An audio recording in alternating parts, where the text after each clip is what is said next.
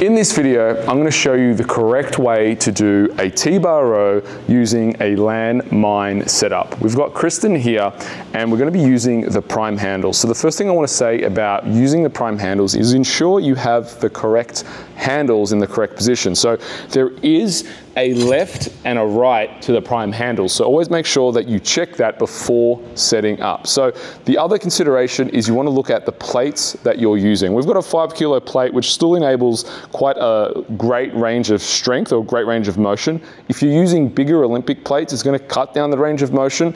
But also additionally, if you want to get that full stretch through the lat, you may need to elevate. So we've got the blocks out to give her a little bit of height, so that way she can fully stretch into position. So away we go. Now, when I'm setting this up with a client, as with every exercise, the first consideration we're going to make is for stability.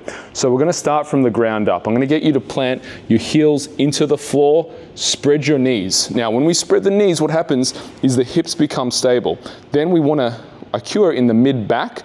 I want her to push her sternum up, so her whole spine is now super stable. Now, in that position, I want you to row. Beautiful. Now, when she rows, one of the cues I'm going to use is going to put my hand in the middle of her back, and I want your back to cover my hand. That's perfect. Squeeze.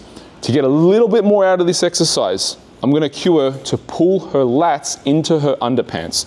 So bring this down and squeeze. What you want to watch for, and you saw her do it just a little bit, is she's starting to get more upright. So we're going to get over it. So a little bit more, there. Stay right over and squeeze. That keeps the line of strength completely in the upper back. Perfect, and you can rest. If you want more great tips just like this for exercises, getting the most out of every exercise, make sure you subscribe for more.